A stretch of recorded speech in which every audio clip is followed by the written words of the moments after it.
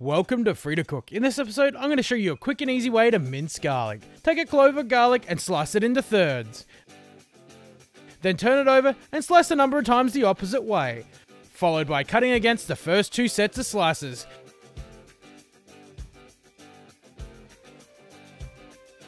Add a pinch of salt before using the side of the knife to crush the garlic. Continue to chop the garlic finer. The salt will help act as an abrasive to break down the garlic, but also help to draw out some of the moisture. Once again, crush the garlic with the side of the knife. Repeat 2 or 3 times more until the garlic has become fully minced.